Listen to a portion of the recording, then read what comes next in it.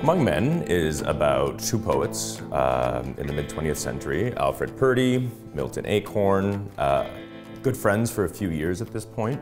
And it's somewhat fictionalized, but still rooted in quite a bit of reality, a time in their lives where they spent, let's say, a season or two out in Ameliasburg, Ontario, close to Prince Edward County, and they built an A-frame together. And in the midst of it, they discover their beautiful friendship, they grow, they open up to each other.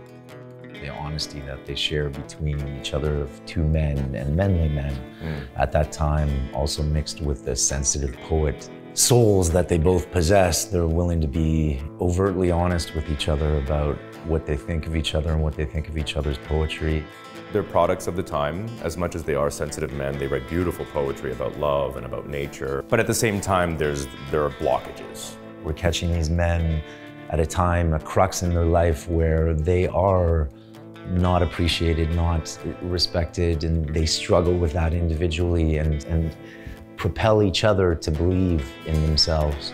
I think it's important to see the humanity of these people. This play really, you get to see them day in and day out, just struggling with the basic necessities of life, food, shelter, warmth, and then on top of that, this need to just speak and to show the world what it's doing.